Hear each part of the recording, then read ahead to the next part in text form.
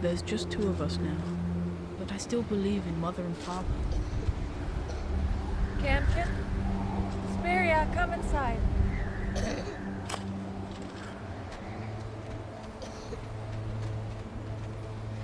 I know they'll find a way to make us whole again.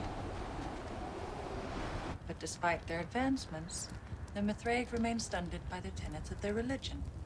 For instance, they believe that allowing androids to raise human children is a sin, which forced them to send an ark outfitted with stasis pods, rather than a lighter, faster craft, such as the one atheists so wisely used to send us.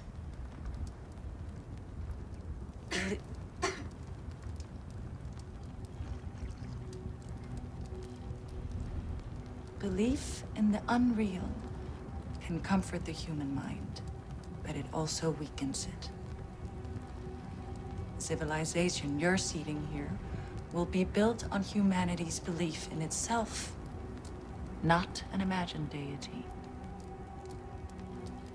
And if it's not imagined? They won the war after all. What if praying will make Spiria better? No, Campion. Only science can do that. It didn't help the others. Because we have more to learn. We will never advance unless you resist the urge to seek solace in fantasy. You are atheists. Peaceful. Technocratic. It is the only path to progress. You should.